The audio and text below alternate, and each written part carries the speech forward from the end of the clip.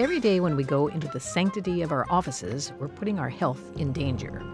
As we sit in our chairs, turn on our computers, and settle in for a day of writing, designing, sending emails, playing games, or shopping online, oops, scratch those last two, we are putting our back and our knees at risk. I'm sure many of you work with people who've had back surgery or knee surgery. This is a huge drain on productivity.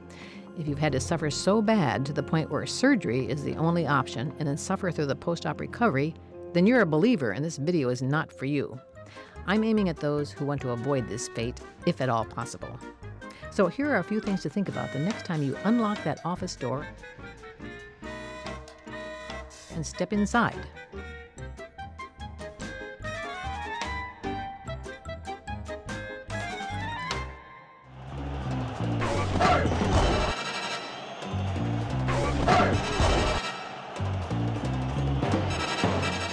8 weeks after back surgery, in 1986, Joe Montana, then age 30, was back quarterbacking the 49ers.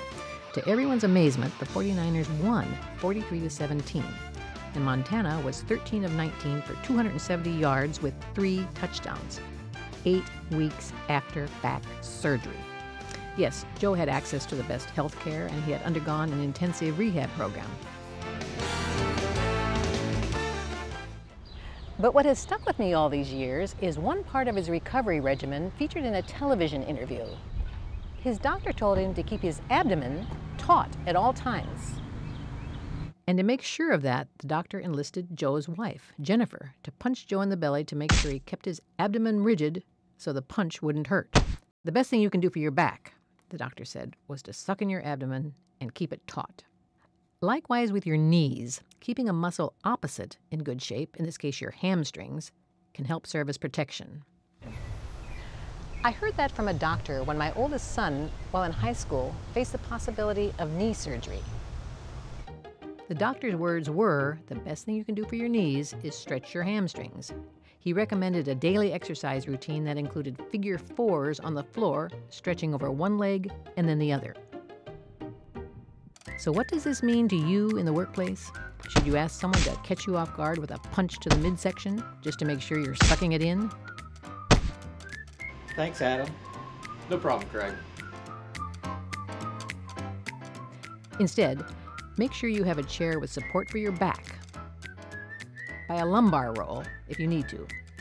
Find a comfortable angle for your legs, which may mean investing in a footrest.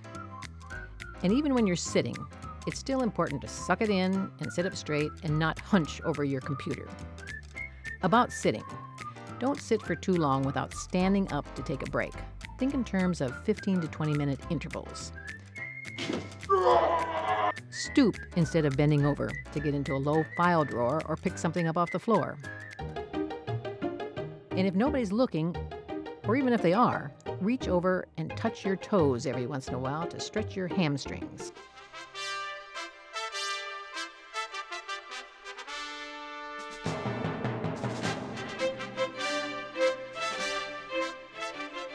You may want to abandon the sitting desk altogether and opt for a standing one or one that does both. That's what LSU AgCenter web designer Megan Smith did. She has an adjustable desk that she can raise or lower so she can either sit or stand while she works. Back in 2010, I had back surgery from a car accident. I was having some severe pain. It has definitely made me engage my core muscles more, and actually I feel like I think better standing. It was not expensive. It was comparable to other office furniture. It's well worth the price.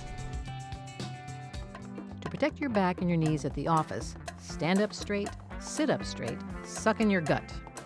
Stoop instead of bend over to get into low file drawers, stretch your hamstrings every day, and get out of your office and go for a walk at least once a day, especially if you work on a college campus. You don't have to be a professional athlete like Joe Montana to keep your back and knees healthy in the workplace.